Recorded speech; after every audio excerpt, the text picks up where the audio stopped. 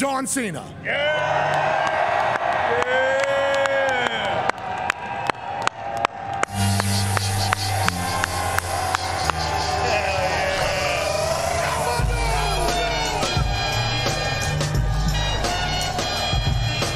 Where is it?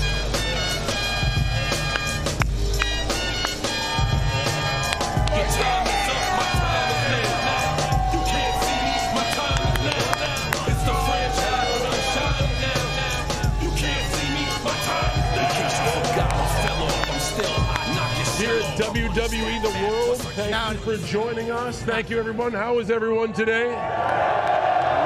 Pat McAfee, how are you, sir? I'm fantastic. You know, the biggest WrestleMania of all time had a John Cena surprise appearance. Yeah, Nice and Surprise! Oh, wow! Wow, you can hear the energy and the excitement here at the Convention Center. Pat McAfee crew, how is everyone? Fantastic, John. All right, guys, I'm not wearing headphones, so you might have to talk a little bit loud, but I wanted to be in the element. I wanted to hear and experience the sound and the excitement of the tail end of WrestleMania week. WWE World. You're ruining the brand. WWE World, yeah. WWE The World. The World. WWE The World. That might be the next name. Yeah. Includes Uranus. No, that would be the universe.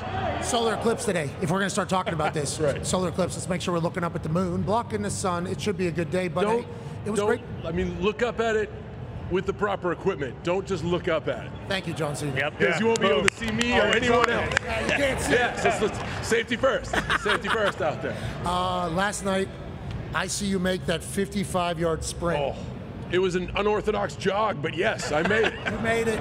You looked phenomenal. Don't trip. How good did it feel to get back in there? And, How good does it feel to run down the ramp at WrestleMania in front of a crazy group of fans like this?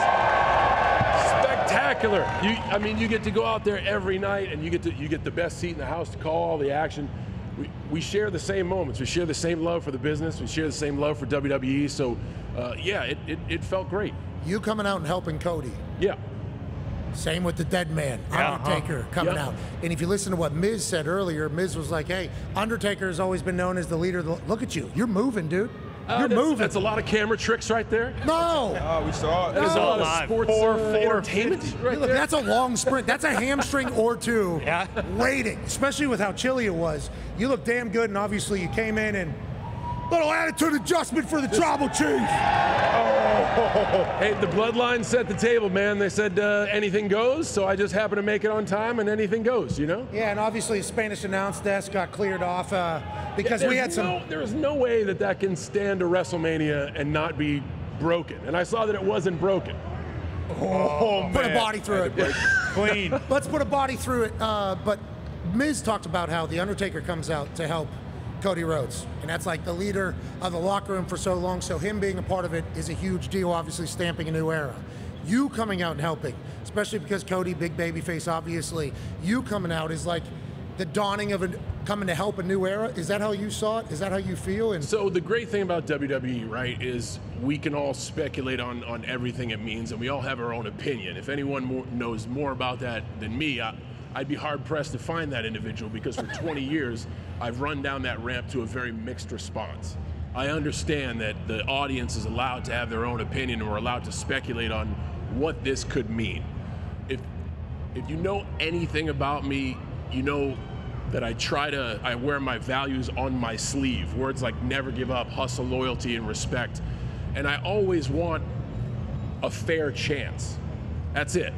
So in the biggest event of the year, with our most important prize on the line, I am just an advocate for a fair chance. Okay. You know I'm a huge fan of Cody Rhodes, but you also know I'm a huge fan of Roman Reigns. I believe Roman Reigns is the greatest of all time. Okay. Again, what's great about WWE is you can have your opinion and you can voice yours, and I think that's fantastic. Will Cody Rhodes be the greatest of all time? He's put himself in a good position. They're saying you're the GOAT, pal. What is that? They're saying you're the GOAT. This is a barn. You're the GOAT. Oh, Mike. Me. Wow. That's more of a donkey. Thank you. That's more like a jackass. That's more me. That's more me. No. First of all, thank you so much. Because I know you don't just do that for anybody, so thank you. It means the world. Thank you. But to your point there, you were saying, is Cody Rhodes going to be the greatest of all time? We'll find out. TV. Yeah, and that does.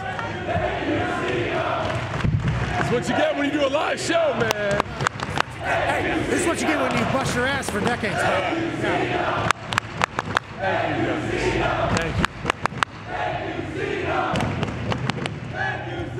So going back to what I said about Roman Reigns, that doesn't mean that Cody Rhodes cannot be the greatest of all time. I just want people to understand that.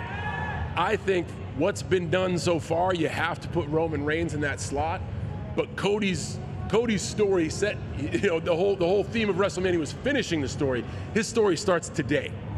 I told him in the ring last night, and I'm sure he'll be able to relay this same message. When I got to embrace him, he had the championship in his right hand, and I said, "Do you feel that?" He said, "Yes." I said, "Do you feel how heavy it is?" He said, "Yes." I said, "It will get heavier every day." Oh, that's deep. Because that is the burden you bear of trying to craft the path to being the greatest of all time. I hope, and this should be the goal for the business. Every performer should pass the torch up. So I hope a year from now, 2 years from now, 3 years from now, we can all sit here and be an advocate that Cody Rhodes is the greatest of all time, because that's the way it should work. Awesome. You're speaking from a man who has obviously been there, done that, getting GOAT chants, so obviously you should be taken seriously, but wrestling fans are obviously going to be pissed about something you said in there. I love it. Something you said in there. That's the beauty of what we do, man. It is not universally accepted. What is universally accepted is the passion, is the energy, is the heartbeat. We all come together over this, and we all share our opinions loud and vocal, and everyone in the WWE, both talent, production, and audience alike, knows that we are superstars and that you are superstars. Yeah, they're a character. You. And without you, I'm just a dude in jean shorts, a ball cap, and a t-shirt. And kicking ass. Yeah. And kicking ass in the middle of the ring. Without them, I'm not. Yeah, but you beat no people in their COVID. Anyways, AJ's got a question. And sidebar, I know they were busting your ass about wearing the same t-shirt as last night. I'm also wearing the same t-shirt as last night. So we're good. Me and John Cena. You and I were good. Of course. Hey, you guys are basically twins. John, I wanted to ask you about your life outside the ring. Yeah, let this go. You need to soak it up. They don't get it, John. They don't get it. I'll change my shirt, but you guys know that comes with a uniform change. So last night wasn't my last night, so this doesn't mean this is my last uniform. Whoa. What's that mean? We're just throwing. That means that I've speculated a lot about when it is that I hang up the jorts, but it wasn't last night, and I still got a little bit of rubber left on the tires. That feels big. I don't want to bogart your question. Let's get down to brass tacks. That just turned into my question. Hey, that's breaking news there. Yeah, that's nuts. Hey, baby John. Good to see you. We can lean into that. Have you been feeling that for a while? Did last night reignite that fire, that passion? Why is it so tough to say, like, yeah, I'm gonna put this down, I'm gonna put this away for a while, or I'm not going to wrestle? So it's not tough because of the foundation I laid and the promise I made to each and every person who pays attention and gives of themselves to WWE.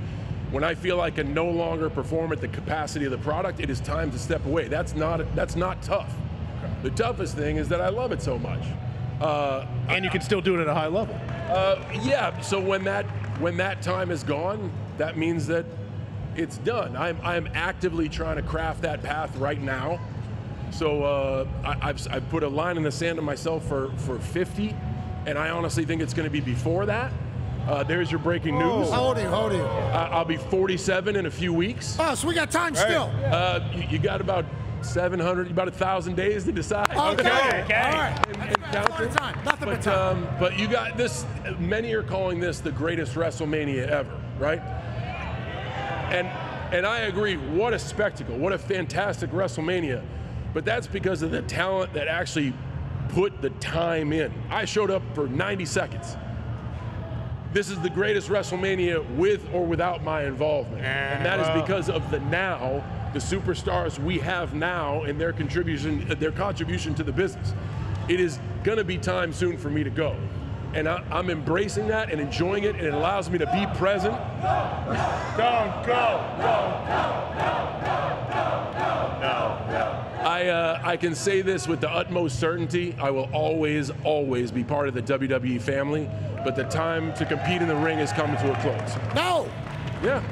We had 1,000 days. Yeah, 1,000 days. No, we Or got less. 1,000 days. I'm going to try to do it in less. Okay. Well, whatever the case, you look fantastic Thank last you night. very much. You said 90 seconds. Average 47-year-old. That run out there is taking at least 4 minutes. For sure. 17.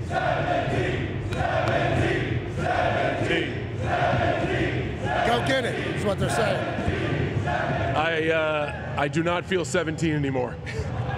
I feel 47. You're looking 20.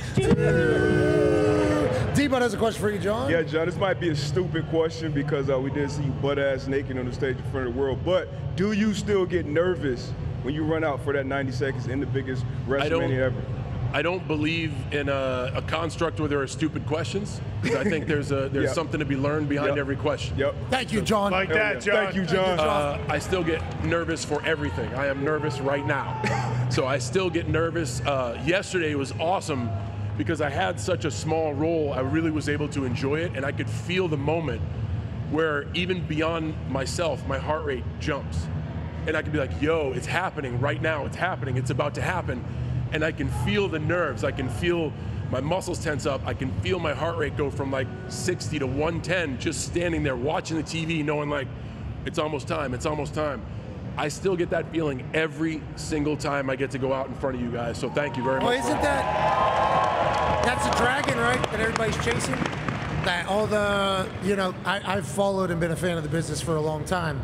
And every documentary that comes out of somebody that's passed is like, I wish I could go get the same feeling of coming out of that curtain and what it's like. Is that the dragon that everybody's chasing forever? So I think and you think you're just going to be able to walk away from that? So because anytime we hear, it goes, the place explodes. I mean, it's just absolutely, yeah, exactly. That's going to be tough not to have, right? I need to go to their coffee shop. So I think the dragon you talk about, this is just me thinking for other people that's wrong. No, we're discussing it. It's talk show. So I think when they retrospectively are like, man, I just wanted to chase it, they didn't give themselves a chance to be in it. Got it. When I describe it to you last night, like I felt all of it, and I was in it, and I'm present. And I'm so grateful for the career arc that you all have awarded me because I've been able to do it in sections. I was the last pick. I started out in the warm-up matches. I was everybody's go-through opponent. I worked my way up to try to get some merit. I changed my character. I changed my look. Then I couldn't lose. And then if Cena loses, we riot. And then it became very polarizing. Then I became Superman. And now I've been around so long and I'm such a part-time contributor that I do get to be present and I do get to enjoy it. So I'm being weaned off the dragon. And that is beautiful for me because I can look around and take in all these moments rather than be on that lightning fast treadmill of Friday, Saturday, Sunday, Monday, Friday, Saturday, Sunday, Monday. Those moments I get to show up, I really get to look around and love it and breathe it in.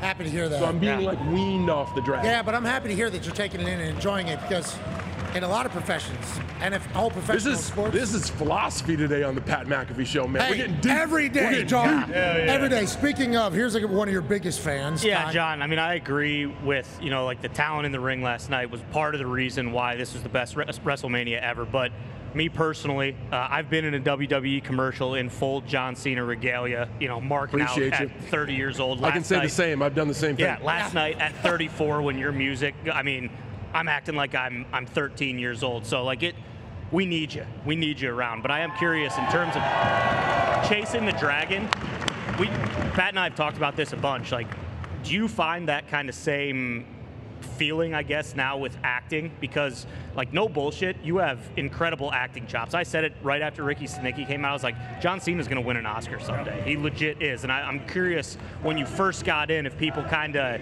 dismissed you or looked the other way because of your WWE background. But, how is that whole process? I mean, you're a megastar in the acting world now as well. Appreciate everything you said. I think it's just a matter of finding your stride. one of these days, it might have to come at like a Hall of Fame or something, but I want to be able to thank the WWE Universe for getting me ready for life.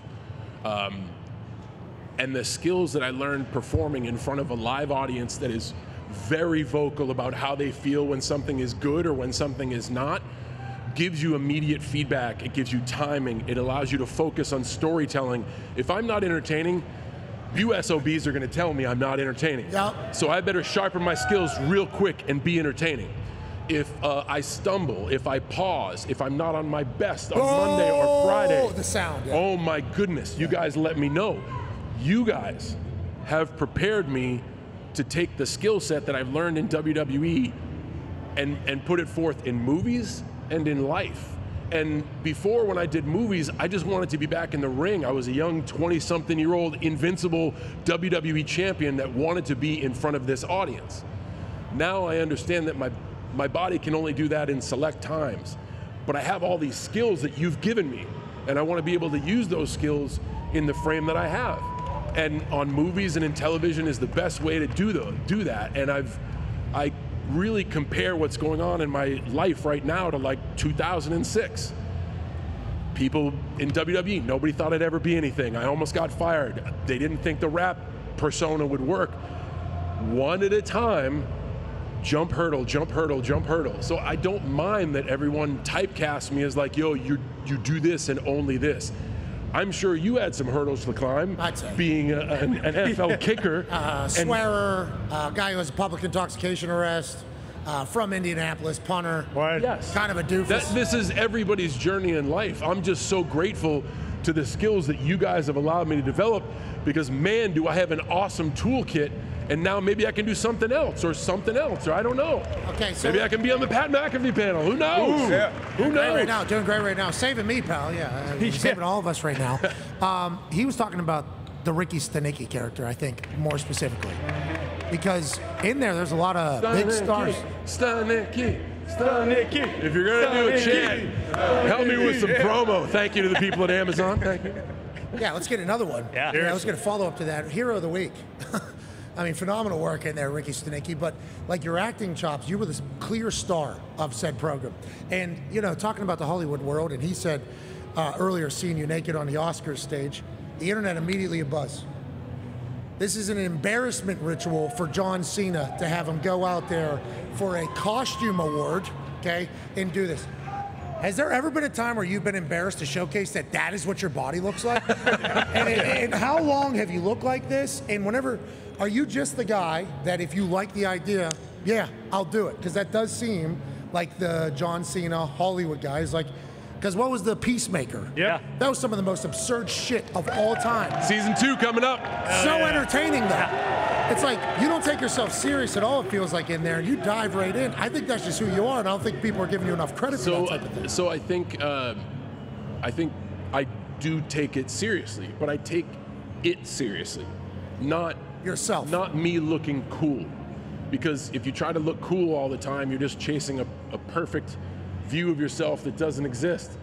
Man, I know I got a bald spot on the back of my head. I flossed it last night at WrestleMania. Hell yeah. Hair looks good, though. Me, you, and like 7 out of 10 dudes have them. So I don't care. I'm not perfect. That's not me. So I think instead of trying to craft every situation to how can I look the strongest or the best, I look at every situation of how can we make this the best situation. Ooh. When we go over the Oscar bit and they're like, do you want to wear Spanx or spandex or a Speedo? No, make me as naked as possible so Disney says it's too naked. That's how we go about I was it. told somebody told you that. Yeah. I didn't know you were a part of that. That's the funny bit. That's the gag. That's why everyone's entertained. Yeah. And I think that's what leads to polarizing opinions, and that's what leads to interest. And people can have that stuff and say like, oh, this is this, but it is what it is. It's for your entertainment to decide what you want. Your cheeks on the Oscars were awesome. Incredible. As we are back on ESPN for Hour 2, John Cena still joining us here live from the WWE world. Con Man's got a question for you. Yeah, John, so making the best out of the situation for Cody Rhodes now going forward. Like when you get your championship, you know, obviously for Cody in this situation, he's following a guy that is known as the GOAT. Like how does he go forward and not try and replicate anything of the past and do his own thing? Like was that hard for you when you got yours to not kind of... So sure was, and I think it was hard for Roman too, and certainly hard for Shawn Michaels or Stone Cold Steve Austin. Or all of those guys had enormous shoes to fill. And the way that they've connected with the audience is, we'll get some good audience participation here, is by reflecting on history, but ultimately coming to the conclusion that they should be themselves. Yeah! Hell yeah! Hey, that was the most sophisticated usage of the what's, I do believe, which is why you're John Cena. So you just said, obviously, 1,000 days or whatever until you're 50. That's where you drew the line in the sand. You said you're not done. We'll see you again. You're here on Monday after WrestleMania. Yep. What is your schedule right now? Are we making movies? Are we doing, what do we have going on right now in John Cena's world? I was grateful enough that Honda kind of bumped a commitment I had to be able to do WrestleMania. So I'll go from here to do something with Honda. Hey, are they making flying cars? Is that what you alluded to in the last voiceover? They're working on it, dude. I was watching that commercial. I hear John Cena's voice, and then all of a sudden I see something. Jets and stuff. Yeah, is that that's awesome. They're working on some pretty cool stuff, so I'm going straight to that. I have a cool keynote appearance with Samsung in Las Vegas. Their theme of the convention is Time Is Now, so they called on yours truly to speak there. I'm very grateful for that. Your time is up. My time is now. Yeah, absolutely. I have some more branding stuff to do before I leave for Europe to finish a movie that we started filming before the strike called Heads of State with Priyanka Chopra and Idris Elba. Ooh. And then straight from that to Peacemaker Season 2. Let's go. That'll take us through just about Christmas, and I'm crossing my fingers and toes and my heart that maybe, just maybe, I can tell the Hollywood world to pump the brakes for a while and come back to my family for one last run. Let's go. Oh my God. I hope, I don't know, I hope, I'm trying, I hope we'll see what happens. We'd be honored to watch that and witness that, and obviously everybody here would be excited to see one last run